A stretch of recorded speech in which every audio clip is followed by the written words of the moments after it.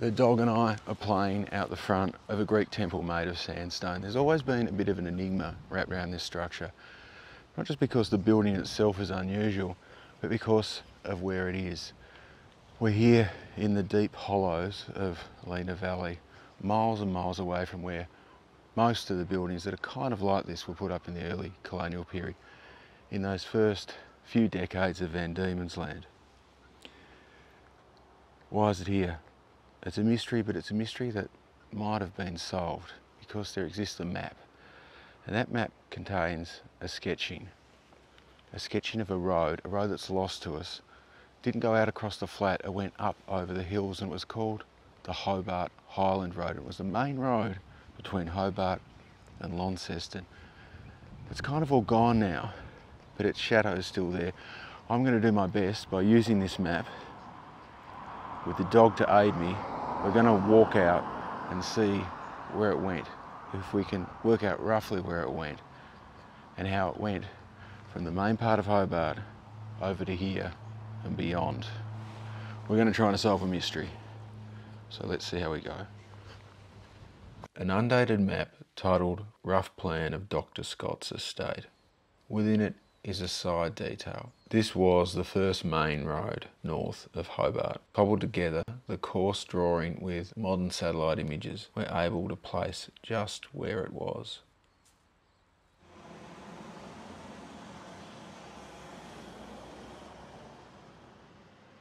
Taking a left at the top of North Hobart, we escalate up Elphinston Road and into the suburb now called Mt Stuart. But Mt Stuart isn't a mountain. It's a ridge foothill that runs off the larger mountain above the capital. Mt Stuart Elphinston was the governor of Bombay, and he had a ship named after him, which visited Hobart. Mt Stuart Road and Elphinston Road were named after him. Over time, Mt Stuart Road became Mount Stuart Road.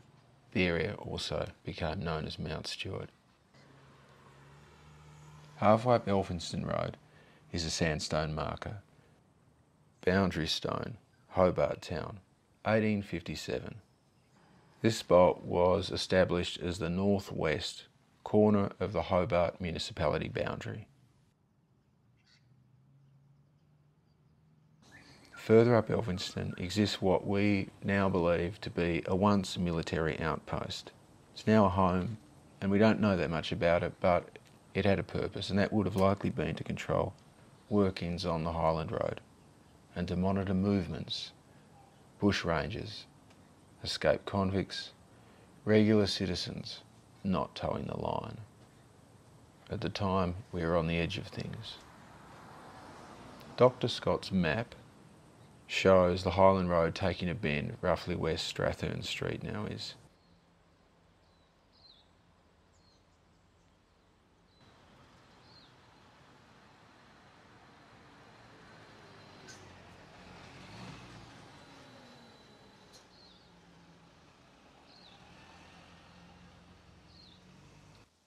Generally following the contours of the land, avoiding creeks and steep bits. Much of the road now has homes built across it. Within their foundations, there may be ruins.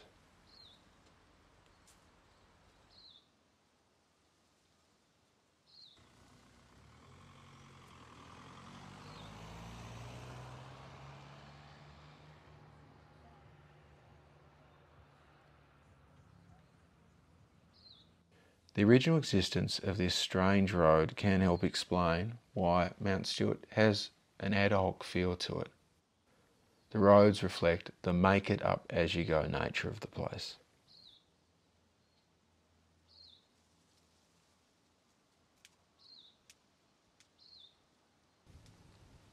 Along the route, there are modern roads. Sometimes they run similar to the Highland Road, but often they cut it at right angles. One might be wont to wonder why horse-drawn traffic should attempt the hills instead of taking the flatter route used today.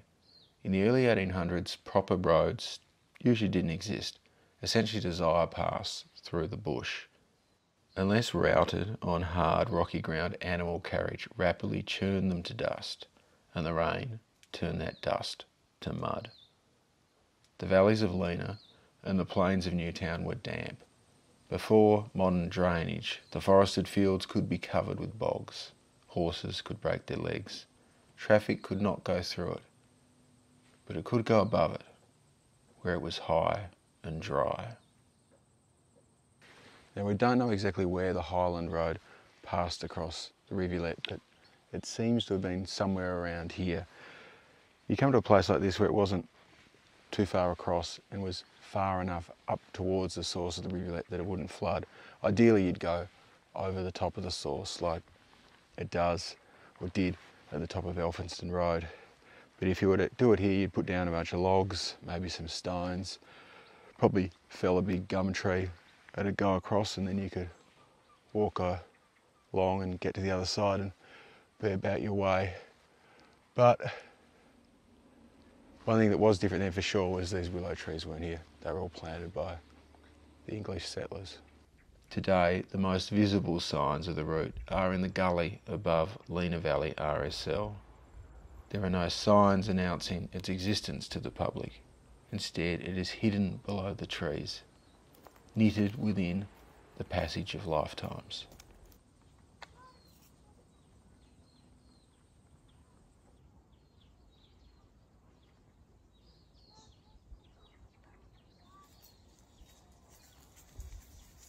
The stone that I'm sitting on and the one that the dog is standing on are boulders, and they've rolled down the hill and they've taken out what's left of the retaining wall that was built along the cut here. We're actually sitting in the middle of the Hobart Highland Road. Back in the day, there would have been mounted soldiers coming through here, horse and carriage, people on foot. They also would have took things like cattle and sheep through here, pushed them about to get them to market or move them to better grassland. It's all grown in over time with this sort of stuff, and it's not so easy to just see for yourself, but you can use your brain and you can imagine how it was. When they took out all the native plants, they took out a lot of big trees, and when you do that, you allow for erosion over time because the rain comes along, and without the root system in the ground holding everything together, it allows the soil to wash downhill, down into the gully there. And when you do that, boulders get exposed, and over time they'll roll downhill because of gravity. And when they do that, they do what they've done here. They've done a lot of damage. The thing about this wall here, this retaining wall, it's actually really quite long, is that it's older than a lot of walls in Hobart, and it's more interesting than a lot of walls in Hobart. And those, a lot of walls that I'm talking about, are walls that are protected under heritage law. This one isn't. And I think the reason why it's not is because people just don't know about it. The birds are chirping. Every now and again you hear the echo of chainsaw darting across the valley. The Hobart Highland Road was narrow. It wasn't a lot wider than a carriage was. So every now and again you get to a spot like this where it's a bit wider, it breaks out. Now, if one was want to speculate, you could imagine that this sort of area would be where one side of the traffic would pull in so that the other traffic could pass. The road, the Highland Road, was said to be macadamised. There are accounts mentioning this. That's basically where you put rocks and hard stuff into the soil so it stays firm and it doesn't just get washed away in heavy rain. You don't want to be going through mud. That's the whole point of the Hobart Highland Road, to avoid the mud. So it makes sense that it was macadamised. Underneath us here, underneath this soil that's washed down off the side of the hill, there could be such stones. Another thing that could have happened is that they were taken away for Frankenstein purposes to build buildings elsewhere in Hobart, or to make other roads, or souvenired here and there. But I'd imagine underneath us, a foot or so underground, they'd be there. You've got to remember, this road is more than 200 years old. A lot can happen over time. Some of those old stones from the old retaining wall might now be found in new walls. This area has been terraced next to the old road. It was terraced so they could plant some trees that are behind us here. Now, I don't know how old this all is, but pretty old.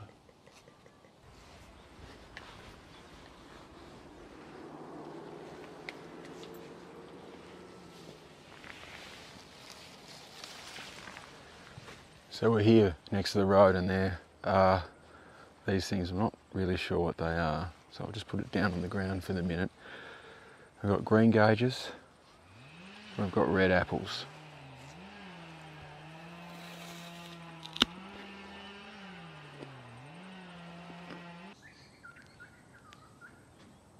The word Lenah in Lenah Valley is an Aboriginal word for kangaroo, and for quite some time all the maps mark the place Kangaroo Valley.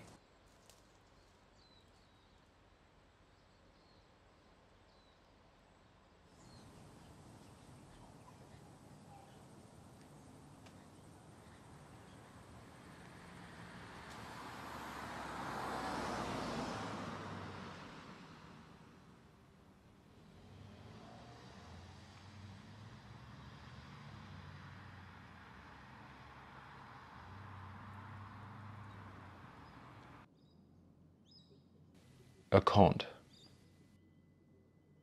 today called Lady Franklin Museum, was built by the wife of Lieutenant Governor of Van Diemen's Land, John Franklin.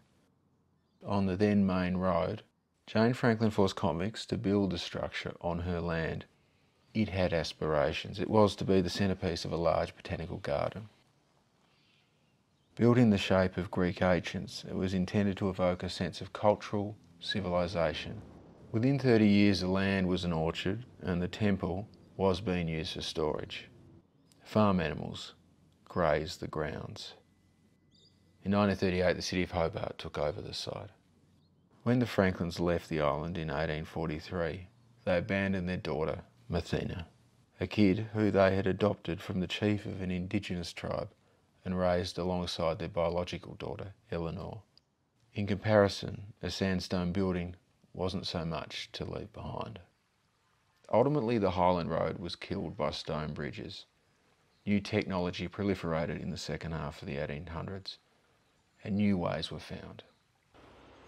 After the sandstone temple, the road followed the north bank of the Newtown Rivulet for some distance before turning north and continuing to O'Brien's Bridge, now called Glenorchy.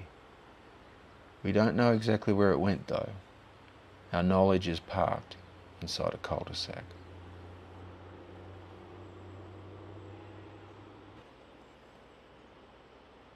So this is it, this is the end of the road, and it's where the map runs out. It's been a pretty long day, if I'm honest with you. The harsh sun's kind of gone away now. But we're here at the end of the Highland Road. It still exists.